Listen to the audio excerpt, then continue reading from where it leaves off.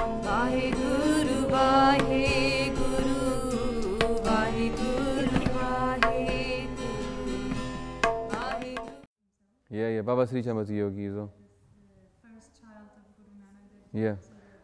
He's where the Udasi Sampradaya comes from. And Baba Sri Chand, he lived for, I think, 160 years.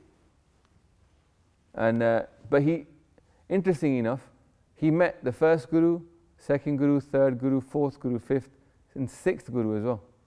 He went to meet the sixth Guru at one point. And the sixth Guru had 5 sons. So he asked for one of them. And Guru Har Gobind Sahib Ji gave him his son as a, like to bring up, as a protege. And the sixth Guru's son then became the head of the Udasi Sampradaya that Baba Sri Chand had set up. So the sixth Guru's son was like the head of the yogi.